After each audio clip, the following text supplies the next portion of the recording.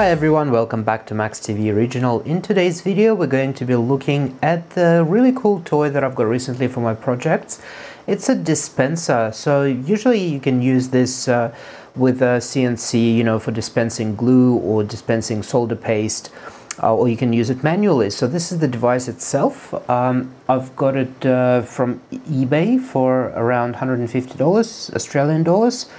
It came looking like it's used. It is brand new. It came in a sealed box with a, you know, proper box and everything and all the accessories. It doesn't look like it's been used, but it looks like used. So there's a few little bits and pieces. It looks a bit scratched and dirty on the top here. But let's go over the device first. So the interface is, we've got the power button, we've got the single shot, which is same as the controller, like a pedal or the handheld controller. Then we've got the dispensing time. So this is the time that the air will be active, pushing the glue or solder paste out. This is the interval. So if you're holding down the dispense button, like say this one, it'll be dispensing it for say 7 milliseconds and then wait for 2 seconds, then start dispensing again. So this way you don't have to keep pressing every single time. You can just hold down the button and it'll do dispensing every couple of seconds. That's this dispensing time, so that displays what's on here. That's exactly the same, just in digital format. Then we've got the air pressure adjustment, but if you're using a small air compressor, the air compressor would already have that. So you just open this to full and let the air compressor control the pressure. But anyway, to adjust it, you have to pull it first and then you can turn it. Next one is we've got vacuum. So this device does not create vacuum. It uses the air pressure difference to create this suction back. So that's minus when it's fully shut. This will just dispense it and stop. If you start opening it up, it will let some air out. So if you're having a small compressor and it's inside, bear in mind it's going to be, you know, letting the air out even if it's standby mode. So if you, for example, just dispense it and you leave it alone, this will leak the air pressure out, so your compressor will be pretty much on all the time. Then that's the output itself, and we've got the PSI display, or kilograms per square centimeter in red. That's the front of it, so that's the main line pressure, by the way. In the back of it we've got, yes, I did open it up, if you can see. We'll have a look inside as well. We've got the air in. This is the main compressor input. Drip, I don't know why they called it drip, it's a dip switch. A foot switch or a handheld switch, and the mains in. So this switch, the manual that it came with is actually all in Chinese, so I had to print my own little manual like that, and it's doubled, and that tells you all the positions. So you can have it either in my position, which is off, on. It says engage foot switch, spits out continuously according to the preset duration, step on foot switch again to stop. That's not the case actually. You hold it down, you hold the switch down, it'll be dispensing, and you let it go and it'll stop. Now let's have a look what we've got in the box. So here is the box it came in. As you can see, it's a genuine box, glue dropper they call it, or dispensing controller, with this annoying sticker. So in the box we've got manual in Chinese. Even though it has professional dispensing controller, it's all in Chinese. There is no English in it at all. Then we have a foot switch, which is just 3.5 jack, mono jack, with a switch inside. As you can see, it's pretty dirty as well. Even though it's new, it doesn't look like it's been used. We've got two of the attachments for the syringes. One is plastic and one is metal. So if you know those syringes that they come with filled with a solder paste and it doesn't have a plunger, so let's say there's a solder paste in there, that's what they're for. So you attach it like that, twist it on, and now you've got a dispensing syringe. Just a little cable. It's a jack 3.5 to jack 3.5, so it's your audio cable, literally audio cable, and that connects to a little button for the syringe holder. So it's just, again, just a button, there's nothing special about it. So if you don't want to use a foot switch, you can just put the syringe inside there, plug that into here, and now you can use the button to dispense your liquid or glue, whatever you're dispensing. Then this is a high pressure pipe that goes into it's very distinctively different to those ones. It's really tough, so you can tell it can handle the high pressure. So it came with this 10mm adapter. I've attached the rest of it. It did come with those clamps, but the compressor and the converter from the compressor, I think it's 3/4 inch or something, to 10mm pipe. I had to get all that from local hardware store. They do include the small to 10mm pipe converter, but that's it. So that was bought from local hardware store. We've got a little stand. We've got an extra syringe, a little stand that looks cheap and nasty as well. I've got this. I have no idea what that is. Literally, I even think it's from some other device or something. It's just doesn't fit in here in any way. Power cable, and that's it.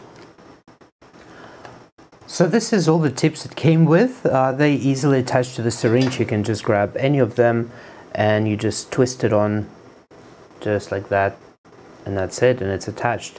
So the interesting thing about them, unlike the ones you buy on eBay, which is a normal, you know, is either plastic nozzles like this, they've got nothing on the ends. Let me just zoom in so you can see it really up close. So those nozzles, as you can see, just a standard nozzles with nothing on.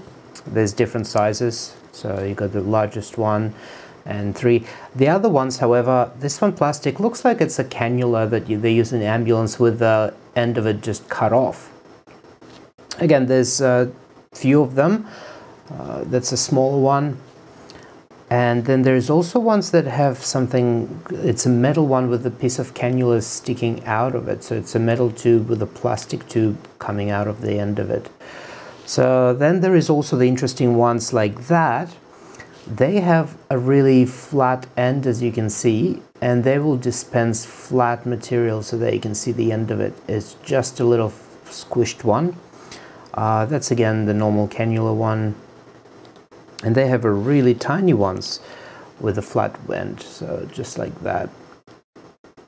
As you can see, it's just a tiny flat-ended one. That would be handy for stuff. Okay, so let's have a look inside of the device itself.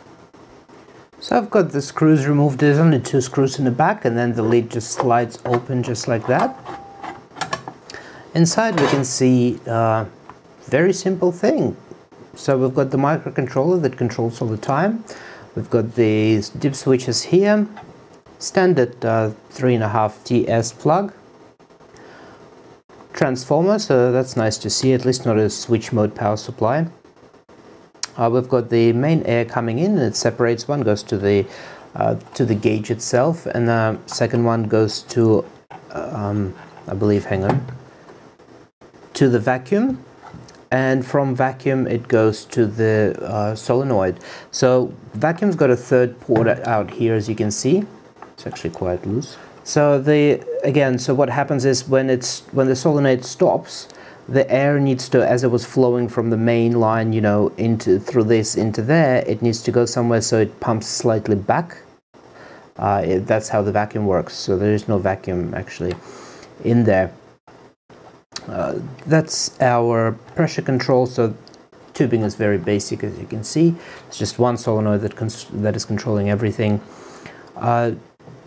There's not much else to see inside. Yeah, that's about it.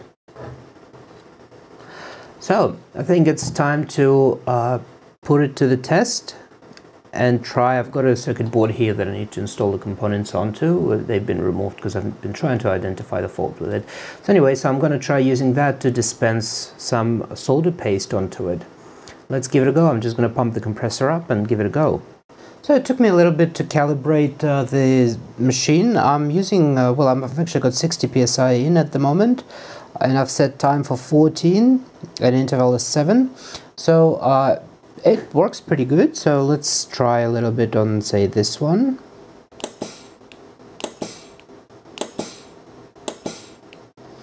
Those are the big paths, that's I'm doing the double.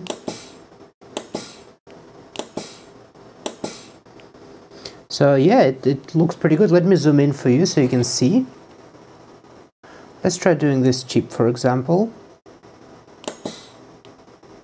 As you can see, it's nice, precise dots. I'm just using a monitor when I'm doing it, so usually I'd be above it.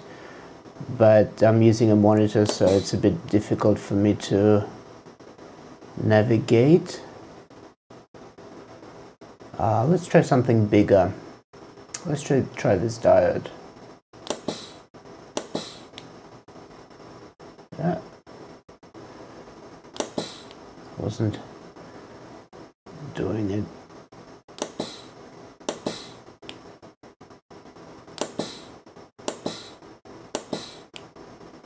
I think the nozzle may be blocked because I'm using the old paste that I haven't refurbed yet. But it is doing its job pretty well. Yeah.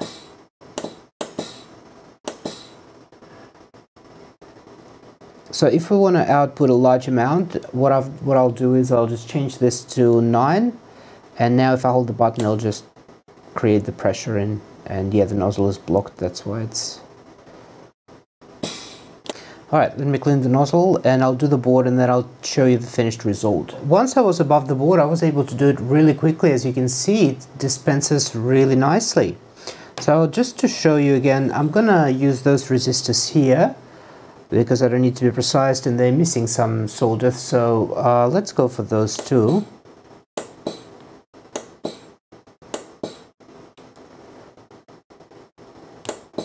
Again, once I'm not above the board, it slows down. Well, my work slows down because I can't really see what I'm doing since I'm showing it to you. But yeah, it does work really well.